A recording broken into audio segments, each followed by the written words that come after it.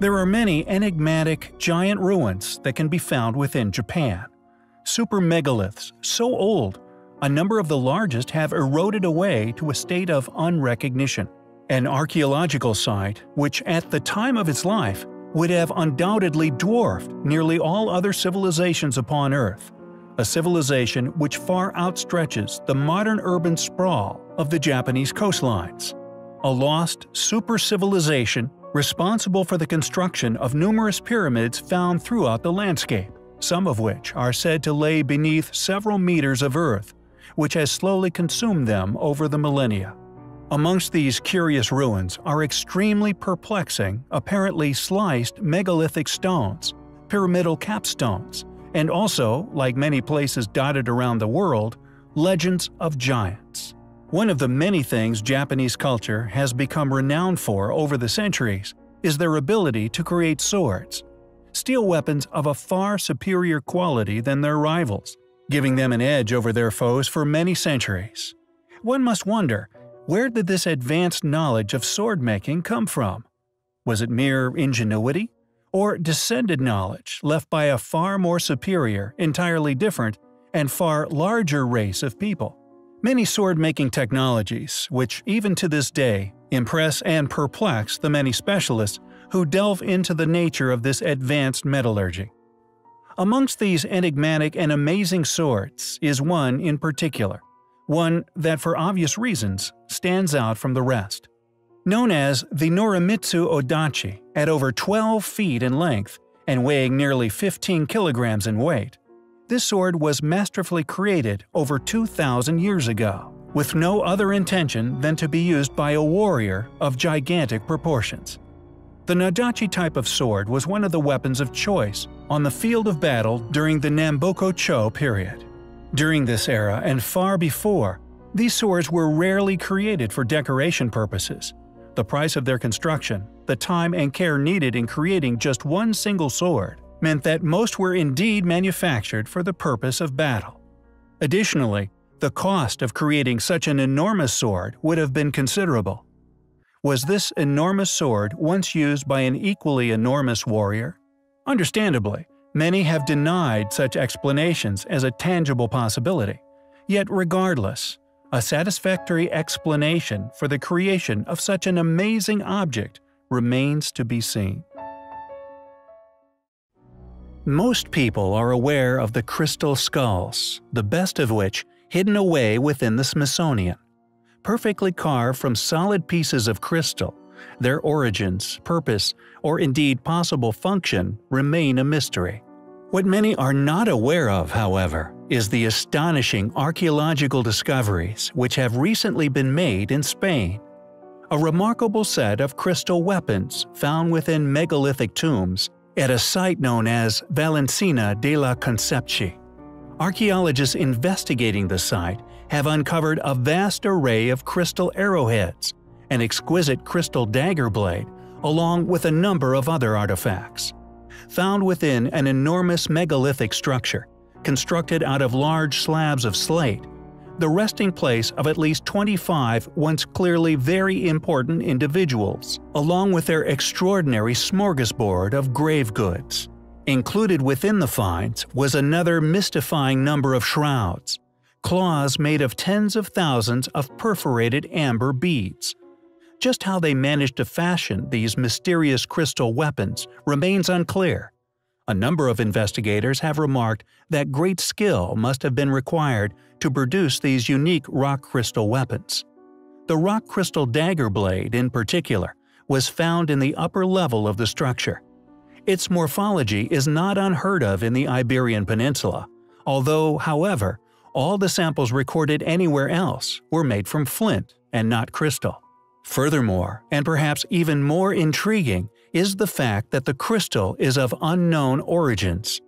Detailed and thorough analysis being unable to successfully pinpoint the original whereabouts of this magnificent crystal. Given the technical skill and difficulties involved in creating the objects from such a material, rather than simple flint, their purpose, and indeed manufacture, has been a tough thing for academia to explain.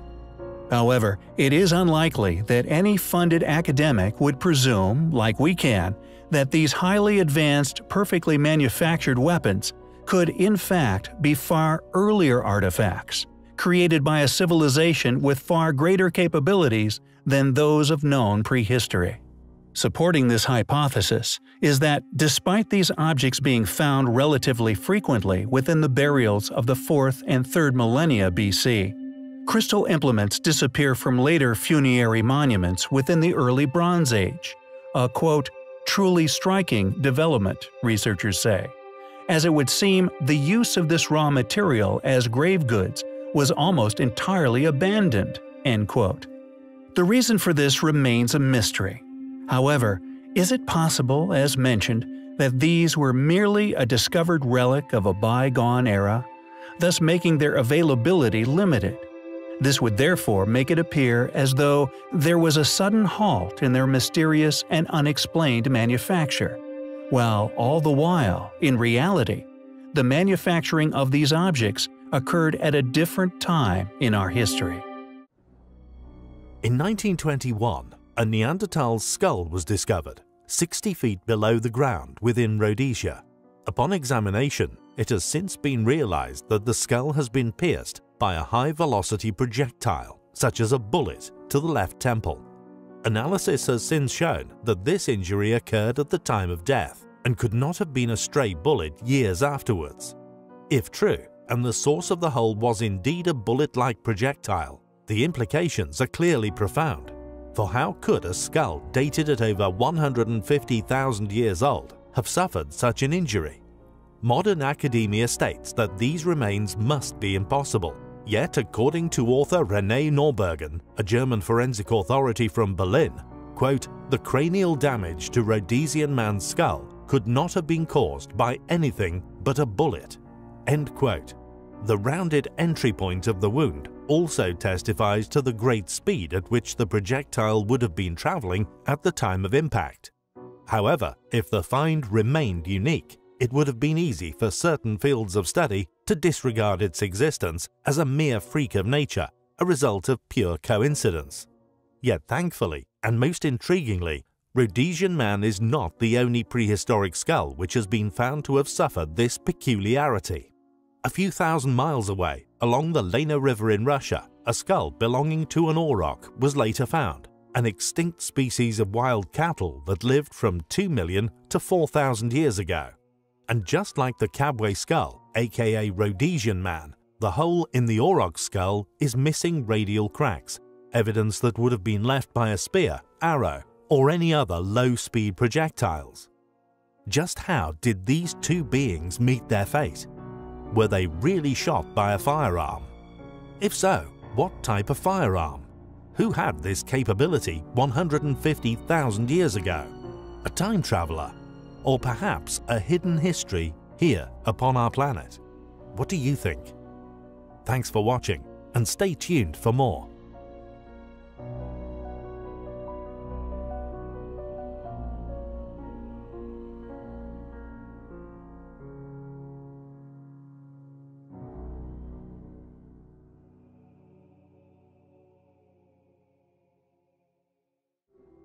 The Ulfberts, a group of medieval swords found within Europe dating between the 9th and 11th centuries.